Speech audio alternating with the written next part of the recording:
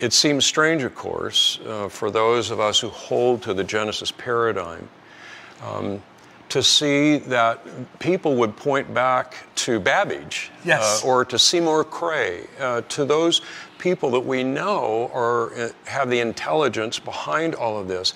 But it seems like there's the barrier when all of a sudden that begins to be God. Yeah.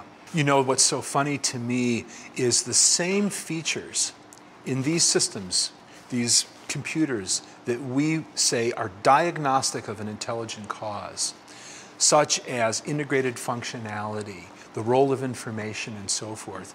Those same features are present in a single bacterial cell, but at a much more sophisticated level.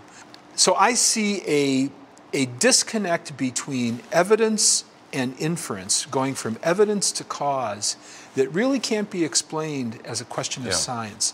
What's happening is at some point along that pathway, there's a bypass or there's an off-ramp, and the rational chain that should lead you to a designer takes you off in a different direction.